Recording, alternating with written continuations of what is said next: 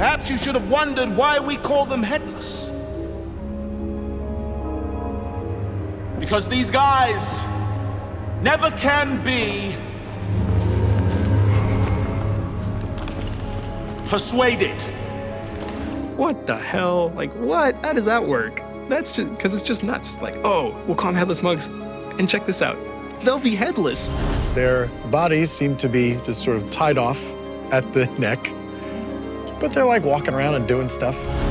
Reminder, do not interact with headless monks without divine permission. Do not interact with headless monks without divine permission. We're not supposed to stare at them. The headless monks raise a lot of questions.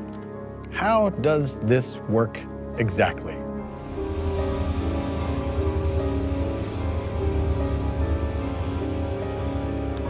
What's in the little boxes? I think it's obvious why the headless monks are after the doctor. He's got a head, right? He's a super smart guy, makes his head very desirable. I'm assuming the fancy British accent comes with the head.